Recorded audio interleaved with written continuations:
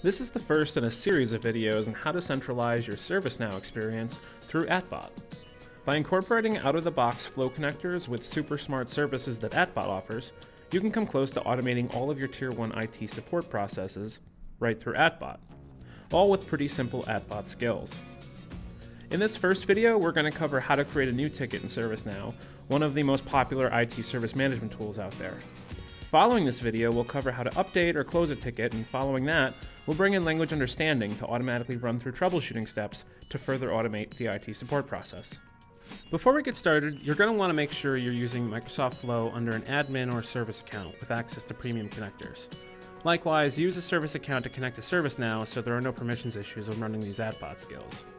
Lastly, we'll be connecting this skill to a custom branded AtBot, which requires either an AtBot Enterprise subscription or a free trial.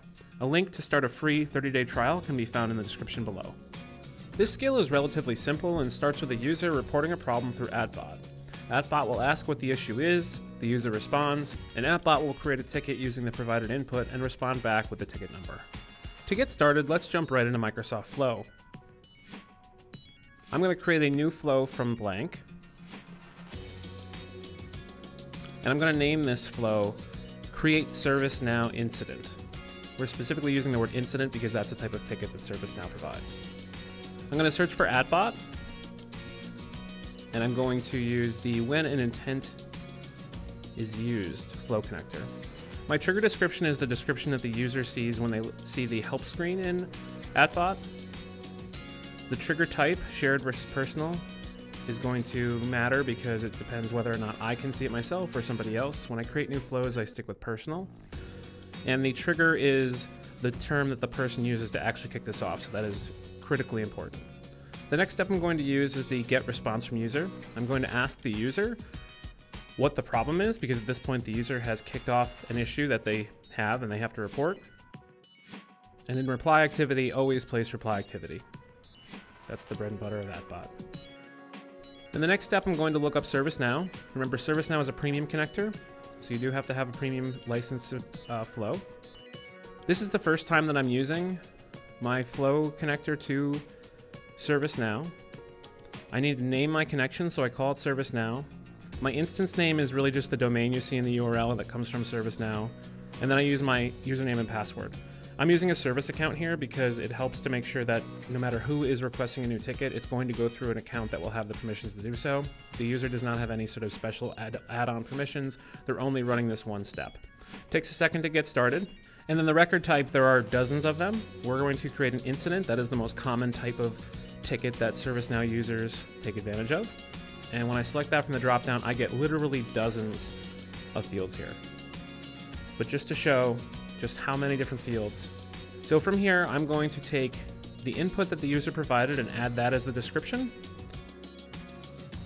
So I chose response text from AtBot. And that's all I need for right now. I'm going to place one more step in here, which is going to be reply to the user with the ticket number. So I'm going to use the AtBot send reply step. My reply text is going to be pre-written, and it's going to supply the ticket number. The ticket number is considered a variable option off to the right. You'll see all of the ServiceNow fields are an option. And then of course I'm going to place reply activity into the reply activity field, and that will complete the steps. Okay, I'm going to create this flow.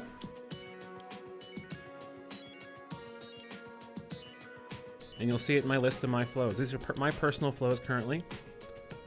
And then I'm going to jump into Microsoft Teams, and I'm going to bring up AtBot. If I type help, AtBot provides a listing of all the different options that I have. Some of these are categorized. But under personal skills, because I have not made this shared yet, you see new ticket.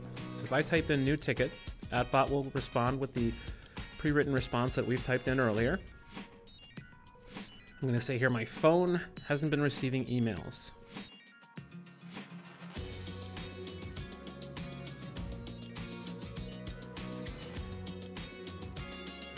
AtBot records this information, creates a ticket, provides me the ticket number, and you can see my ticket number ends in 295. I'm going to jump over to ServiceNow so you can actually see what it looks like. Under all incidents, you'll see that the newest ticket is number 295. And if I open that up, you'll see that my description is directly input into that field. Now that is going through AtBot. Let's say I want to go through a branded version of AtBot. That's our internal IT team. We would change the first step so that our bot trigger type is not personal any longer. It's shared. That means other people in the organization have access to it.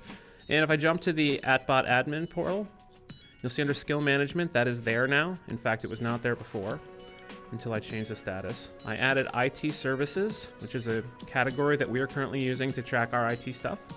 I go under bot management, I look for our IT bot called AskIT. Under that, you can see the categories that AskIT provides as IT services. No other categories or skills that we have are available through ITBot, through AskIT, just these IT services. So I'm going to type help, and AskIT will provide a listing, including the new ticket under IT services. So anybody who has access to ITBot or AskIT and has been given permissions to the category of IT services will see this. So I'm going to say my laptop's battery won't charge for some reason, and this is running the exact same flow, creating a brand new ticket. And you'll see that I'm using ticket number 300 this time. So if I jump back to ServiceNow, number 300 is the number 1. This is a pretty simple starter skill. You can actually get a lot fancier with Flow in ServiceNow. The most obvious option is to ask for more input from the user. A short description, category, and urgency level can help triage better, and Flow can get the user's name automatically using the Office 365 user connector and sending that straight over to ServiceNow directly. With information like a category, ServiceNow can be set up so only certain support specialists receive incidents categorized that way. For example, this is an easy way to provide help for both IT and facilities without having to use multiple bots. And lastly, we didn't include an error report in this skill. If it fails, the user's never going to know. Add a step or two to catch issues like connection failures and permission issues. You could even use Flow to review similar tickets opened by this user in the past that haven't been closed yet. So that's a basic introduction to how you can use AtBot as your single point of entry into ServiceNow thanks to Microsoft Flow. Make sure to like this video and subscribe to our channel for more great AtBot, Flow, and Lewis information. And feel free to comment if you have any questions. In our next video, we'll cover how to update and close a ServiceNow incident using AtBot. Thanks for watching.